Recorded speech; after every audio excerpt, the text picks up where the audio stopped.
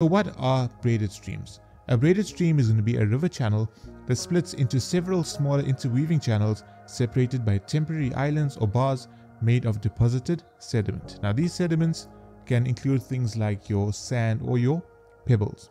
So for a more simple explanation, a braided stream is basically going to form when your river is going to lay down all the sediment, and that will block its own path, which will cause your river to split into different smaller channels.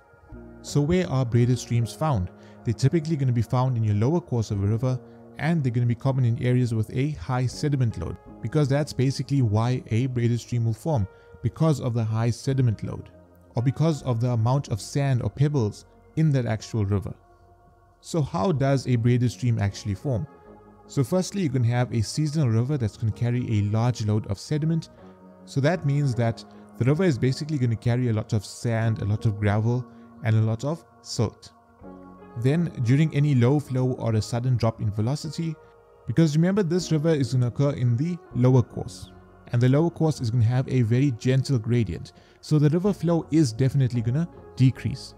So once you get a sudden drop in the velocity, the river is then going to slow down, and once it slows down, it's going to deposit all of the material on the riverbed. So the material that we're talking about is going to be all your sand, your gravel, and your silt. Now as the deposition continues, it will then form small islands or small bars, obviously, as you can see in the diagram.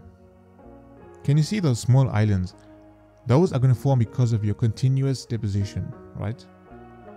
Now the water will then be forced to split around your bars or islands, and that is going to form your multiple shallow channels. Now these smaller channels will be known as your distributaries. And obviously over time the channels are going to continuously shift, which will then create a braided appearance.